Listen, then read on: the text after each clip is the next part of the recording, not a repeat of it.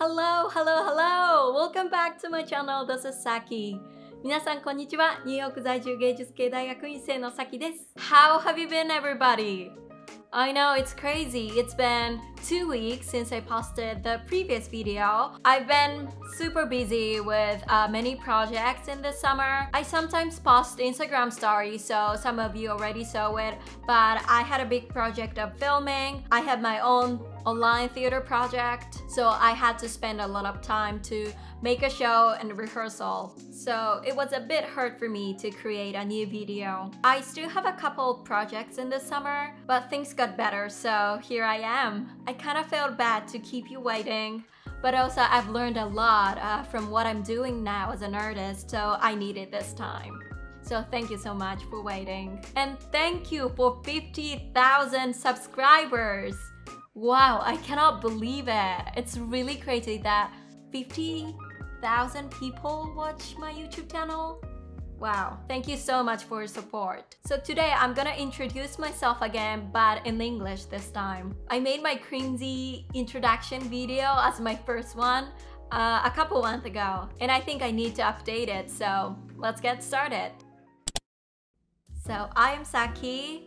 I am 24. I'm gonna be 25 actually next month, August 5th. I am originally from Nara, Japan, and I live in New York City right now, and I've been here for almost 2 years. I was born and raised in Japan. This is actually my first time to live outside of my country, except the family trip or a short period like 2 weeks of study abroad. So if you want to know my English experience before coming to the States, please check out my another video about my tips of learning English. I went to International Christian University, majored in sociology and media study. I was doing a job hunting when I was junior to senior, but I couldn't ignore myself wanting to try for a grad school and learn theater directing. And there's a video about why I decided to go to a grad school, so if you haven't watched it, please check it out. And then here I am in New York City. So I studied theater directing and pursue my MFA degree, which is Master of Fine Arts. And also I learned acting as part of my curriculum. I started learning film after the pandemic, which led a lot of theater people to the film industry because we all lost our job in theater. And since then, I work a lot in the film industry as well. In my old introduction video, I said I work both as a director and an actor, but I stopped taking my job as an actor unless I can also do directing or designing, because I'm focusing on my career as a director more, so I don't call myself as an actor anymore. I call myself as interdisciplinary artist. It's hard to pronounce, which is kind of similar to what we call multimedia artist. So it basically means you create art in many ways, including theater, film, visual art, or performing art. And speaking of my visa, because a lot of people asked, I am here as a student, which means I have a F1 visa, but I got CPT, which is curricular practical training, and it allows international students to gain work experience related to their major. So I can work with my CPT now, but mostly I work for free to get a credit. And instead of getting paid, they cover my transportation fee or lunch. So it's not technically a job or work. If you say that I'm paid job, it's not a job, but I call them job or work because either way I have to work professionally. I am in the summer break now, so I don't have any class, but I've been doing quite a few projects outside of the school during the summer. So let's talk about my YouTube channel. I regard my YouTube channel as a place to share my thoughts or my experience in New York City. My initial thoughts about the contents of my YouTube channel was about my process of applying for a grad school, because I was the one who was really struggling with finding some information about MFA and wanted to help the future young artists. But things got a bit shifted, which is great. So now I upload some videos about art and theater, my life and learning in New York City, and also English. And I really enjoy this platform, even though I'm the one who shares something. People who watch my video, can I call them fans? Is it weird? It sounds weird to me. Do I have fans?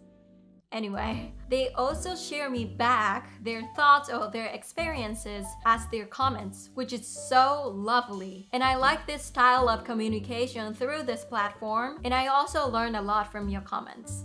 So thank you. To be honest, I wasn't gonna make a video about English because I've studied English for a while, and I know there are a lot of people who study way more than me or who has a lot of knowledge more than me. So I thought I was not the one who should share something about English. I'm not gonna lie, everyone. My experience and my knowledge are so limited. So that's why I always suggest to watch other people's videos if you really want to improve your English. Anyway, but one of my friends kindly asked me to make one because she studies English very hard for her future and she's my real friend. I wanted to help her, so why not? So I made one. And then through the reaction of people to my first English video, I realized that, oh, maybe I could share something. I am not professional, but at least I can share my process. So that's why I started to make some in English too. And speaking of the balance between my work/grad life and my YouTube channel, as you may know, I even cannot post once a week when my work gets so busy, and I want to avoid getting too busy, like not free enough to post once a week. But I am here to learn, I'm here to grow, and I'm here for my future. So I want to prioritize what I'm doing as an artist. And yes, I want to meet your request. I know that many people are eager to see a video about a real conversation in New York City, and I will definitely do when I have a chance. But it would be great if you could understand my dream and my situation here. And I'm saying this because I really appreciate each of your comments every time I post something. It really gives me the energy to move forward. So again, thank you for your continuous support. So the last thing is my favorite quote, which is gonna be in Japanese. 私の好きな言葉は、難のない人生は無難な人生。難のある人生はありがたい人生という言葉です。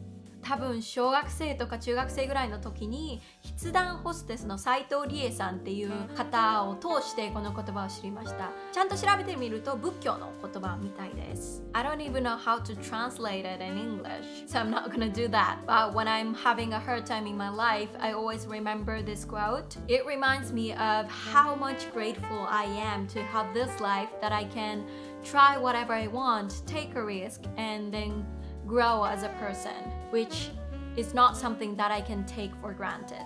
And it also reminds me of the beauty of Japanese language.